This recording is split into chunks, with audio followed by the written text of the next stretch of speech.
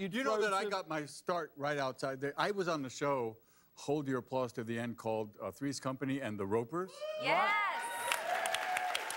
Big fan over there, Mr. Reginald Watts. Our rehearsal hall was right there. Right. When I got nervous, I would pace up and down these right here because I got very nervous doing three cameras hard. It's not like theater. My dad was a typical middle-class Jewish guy, very nervous about his son becoming an actor. And he came in, had this huge dressing room, not mine particularly today. I said, "Dad, you comfortable?" And he said, "Yeah." And I said, "Dad," and I pointed to my refrigerator, and I said, "Would you like a Diet Coke?" And he said, "You have a Diet Coke?"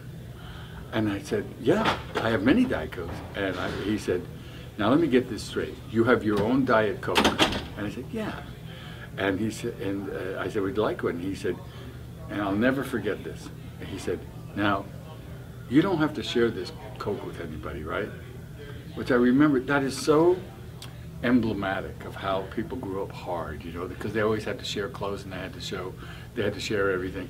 And then my dresser, Len Marcus, came in and he played it up. Rather than say, "Hey, come on," he said, "Mr. Tambor, they want you on stage 40 now." And I went, "Oh, thank you, Mr. Marcus." And then he put my coat on. So I put my coat on and he put it, and then I had a cigarette and he lit my cigarette.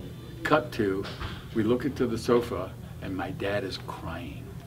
He's weeping because his son, had a Diet Coke and someone was lighting a cigarette. So he was going to be fine.